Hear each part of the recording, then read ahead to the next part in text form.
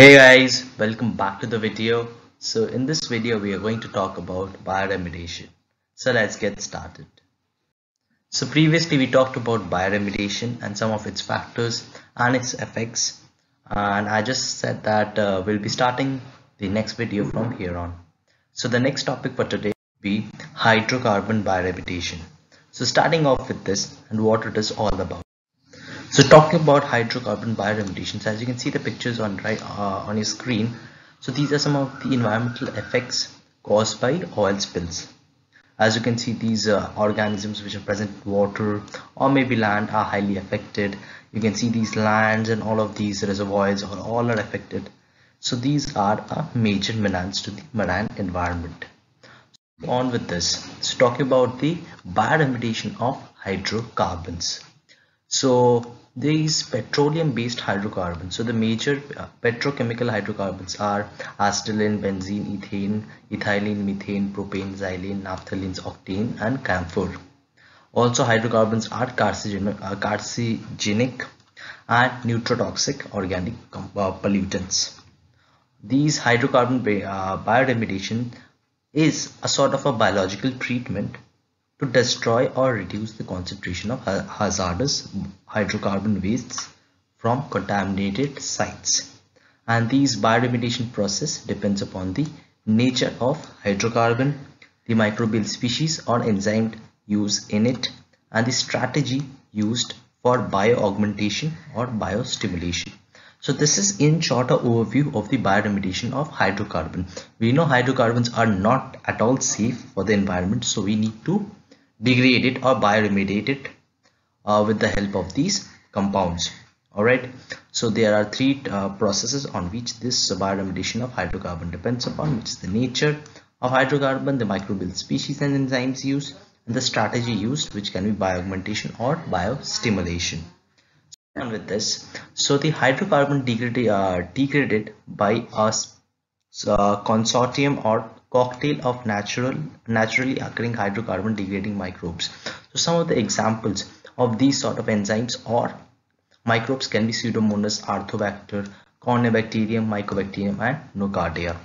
Also enzymes playing major role in this process such as methane monooxygenases, dioxygenase, alkane hydroxylases.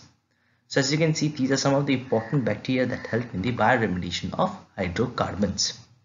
So as you can see, all of the species and all of the bacterial yeast and fungi are present as well. So moving on with this, so talking about the enzymatic biodegradation reaction. So these enzymatic biodegradation reaction can be aerobic as well as anaerobic in nature, and these includes detoxification, degradation, conjugation and many more. Also biodegradation of aromatic hydrocarbon involves, so it involves removal of side chain, opening of benzene ring, cleavage of amide, ester and ether bonds, elimination of halogen groups. So these are some of the reactions or enzymatic reactions that undergo while degradation of hydrocarbon takes place. So some of the biodegradation of aromatic hydrocarbon involves all of these processes, and enzymatic biodegradation reaction would be mainly either aerobic or anaerobic, which includes detoxification, degradation and conjugation and many other processes. And the biodegradation of aromatic hydrocarbons involve all of these four processes, and we have a typical metabolic pathway for hydrocarbon degradation. So this is the thing, so this is the hydrocarbon which gets converted to alcohol, and thereafter it gets to aldehyde, then to carboxylic acid. So this is a simple reaction, this is a simple reaction that we have studied from our junior classes. So this is how this thing gets degraded slowly and steadily, and from carboxylic acid it gets degraded to carbon dioxide, protein, water, as this particular thing enters the TCA cycle or the citric acid cycle. So talking about the catechol or Procatitude, which are the two major intermediate products formed during aerobic enzymatic degradation of cyclic aromatic compounds. Alright, so talking about the aerobic enzymatic reaction and not the anaerobic one. So talking about one of the methods through which enzymatic degradation of hydrocarbons takes place, which is the aerobic method, and we'll have we have here the two intermediate products that are formed during this process, which is catechol and protocatechate. Alright, so these are the two compounds, catechol and protocatechate. So this is the thing, two intermediate compounds that are formed during this degradation process. Alright, so all of these aromatic hydrocarbons, as you can see, benzene, phenol, toluene, aniline, and these are all of the things, benzoate, hydroxybenzoate, alkyl phenol, M and nitrobenzoate. So these are all of the aromatic hydrocarbons which get degraded, and these form two intermediate compounds in between the process, which is catechol and procatitude. Alright, so this is how the bioremediation of hydrocarbons in the aerobic enzymatic degradation is carried out. So in the aerobic enzymatic degradation, all of these aromatic hydrocarbons that we have here gets degraded to form these two.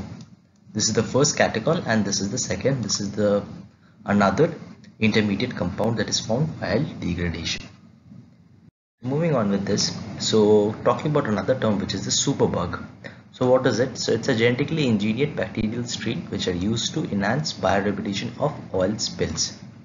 So definitely it's a genetically engineered bacterial strain which is used to enhance the process of degradation of oil spills while in case of oil spills. So in 1979, Anand Mohan Chakraborty found a strain of Pseudomonas putida by genetic cross linking, and this multiplasmid hydrocarbon degrading microbe developed containing XYL and NaH plasmid or naphthalene and toluene, well as a hybrid plasmid derived by recombining parts of CAM and oct or camphor and octane. And Superbug is extensively used for cleaning oil spills. So this is definitely an enhancer in the entire process of bioremediation of hydrocarbons, especially during oil spills. Alright, so Superbug is a genetically modified bacterial strain which is used for enhancing the bioremediation process of oil spills. So moving on with this, so talking about the creation of the superbug by transfer of plasmid. So how is this superbug formed? So as you can see, this is a camphor plasmid, this is octane plasmid. These two are mated, these two are simultaneously mated, and these two are brought together to produce a single strain, or plasmid recombination takes place, or homologous recombination takes place, and these two combine to form a camphor octane plasmid. And same with this XYL plasmid and NaH plasmid combine together to form these two different strains, because these two depend on the because these two did not combine because of number of factors that we have studied in the genetic engineering part. These may be due to the origin of replication, these may be site of replication, these do not have a particular site of restriction enzymes, so that's why they do not combine each other, but they are present in a single host. Alright, so they are present in a single host, and these two strains are very much present. So this is XYL plasmid, this is NH plasmid in a particular strain, and this is the combination of two. So we got two different plasmids now. This is one, this is second, and these two are now mated.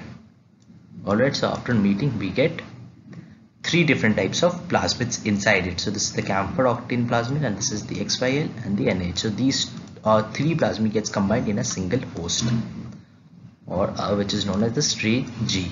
So all three are present in a single thing, which is known as a superbug. So superbug formation has been formed with the help of mating of four different plasmids. So this is the camphor is the first, octane is the second, XYL is the third, and NH is the fourth.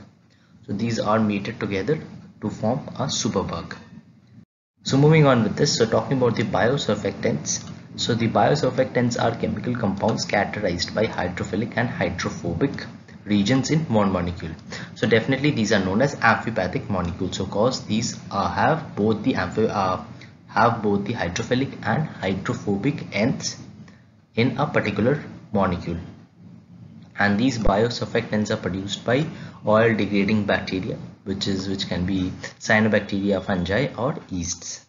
So these are definitely produced by oil degrading bacteria, So these are some of the biosurfactants, and these can reduce the surface tension of an oil water interface, and the reduced interfacial tension promotes biodegradation of oil. So definitely biosurfactants are a addition to the enhancement of the process. So reduction of surface tension enhances the process of biodegradation of oil. Yeah. So moving on with this. So this is the next topic for the next video, which is pesticides bioremediation. So let's just keep this video till here.